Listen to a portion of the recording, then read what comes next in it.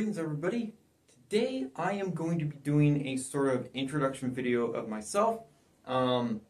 Someone suggested I do this. Why the hell not? So, what is going to be taking place on this channel, the Manic Rhymes channel? Well, first off, I'm Manic, and I am from Maryland, and that's basically all you need to know about me. Oh, also, yes. I am quite gay, and if that gives you conniptions, and if that is a problem for you, I don't want to be associated with you. Go away. Shoo. Get out of here with your bigoted beliefs. Anyway, on this channel, I'm going to be covering gaming content, like say playing a few games every now and then. This channel really started as a gaming channel, but I kind of want to move away from that. I already did a whole video on this. But I will also be talking about lore, the darker the better, of like fictional stuff. I might even talk about some historical oddities occasionally. We'll see what comes up. I don't want to just talk about SCPs, but I could also talk about them. But also, I want to cover more firearms content. So I own a number of firearms, and I really do enjoy the history of them, why they're made, how they were made, what purposes they served, and other things like that. So, you know, that's going to be something I'm going to cover on this channel. I'm going to have ammo reviews / evaluations. I already have a small series going on it, where I show off some ammunition I got, and then I will show the results at the range of said ammo, and give a conclusion to see if it is worth buying or not. So, we'll see how that goes. I already have some ammunition waiting for said review, and, well, we'll just see how that goes. So, quick introduction to my rifles. M9130 Mosin Nagant, made in 1938, fully matching from the Tula factory. A little rough around the edges, but in otherwise incredibly immaculate condition. Sharp bore, and extremely good trigger. SKS from China.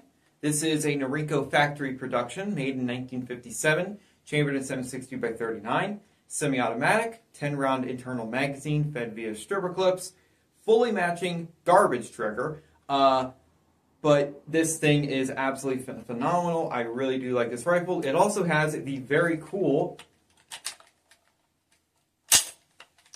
flip-out bayonet. So, that's pretty cool, right? Kriegsmodell, 1945 Kar 98K. Rough condition, but the bore is sharp, the trigger is okay, the action gives me some issues. So yeah, I will be reviewing some... Oh, it also has Nazi marks. I will be reviewing some 8mm Mauser. Type 99, or 99 type, Arisaka, from probably 1942, 1943. It is a Series 6 Nagoya Arsenal. And it's in very good condition. Very sharp bore, great action, great trigger, lightweight, fairly lightweight actually. It's the lightest rifle I own. But the ammunition is extremely expensive. Last but not least, a big juxtaposition. This is a Kel-Tec RDB made in Florida, and it is in 5.56 or 2.23 because you can use either. Bullpup. So the business end of the rifle is all back here. Takes standard AR magazines. This is a little awkward to do. Yeah, it's a 5.56 rifle, and that's all you need to know. So, the majority of this content is going to be firearms content. I really will be doing more of that. I will have some at the range videos, and eventually I will find a place where I can just shoot random bullcrap and just have some goofy fucking fun. And that's pretty much what I want to do with this channel, is just to have a lot of fun. Talk about different things, lore, firearms, video games, music, a lot of other stuff I want to do on this channel. Talk about a lot of stuff. So, if that's interesting to you, come on, stick around.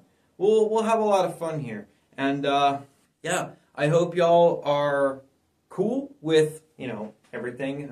Some person absolutely wasn't in one of the comments. Disgusts me.